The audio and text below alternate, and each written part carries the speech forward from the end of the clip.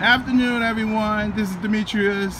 I'd like to bring you up to know this is the first day of a brand new GRTC system. I'm in one of the news station stops at Willow Lawn for the GRTC Post. And right on to my right is the mascot of the GRTC Post.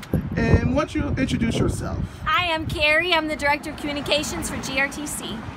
Ah, nice to meet you. Nice to meet you. You know, as a bus fan enthusiast, they're really excited that this is the third bus rapid transit in the Commonwealth of Virginia that is known as the GRTC, right after the WMATA Metroway and the one at the at Norfolk Roads in Norfolk, where BRTC.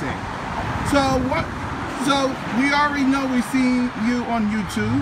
Yeah. So just make a little bit quick summary about the Post. So the Pulse is high quality, high capacity, rapid transit service. It operates 7 days a week from very early in the morning until very late at night. It comes every 15 minutes, except on weekdays during the morning and afternoon peak, every 10 minutes. It will get you there very quickly.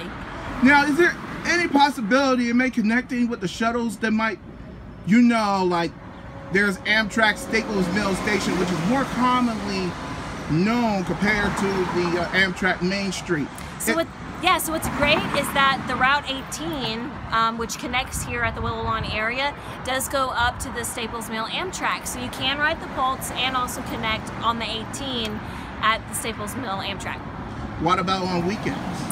Well, Henrico is going to be expanding service on 3 of its routes, not the 18, but 3 of its biggest routes, which is the 19, which will go all the way out west to Short Pump this fall, and then the 91, which is the Cross County route, and then the 7 in the East End, which goes to the airport in White Oak. Which turns out that tomorrow will be the first day of Route 7 going to the airport. Yes. There's something what a lot of people was waiting for in the years. Yeah. And at the same time, Henrico County, I know they're doing their best trying to bring up the funds, but now that they approved it like a month or 2 ago. In April, the dream has become a reality. Yeah. So I say congratulations. Thank it's a new step. It's a big improvement.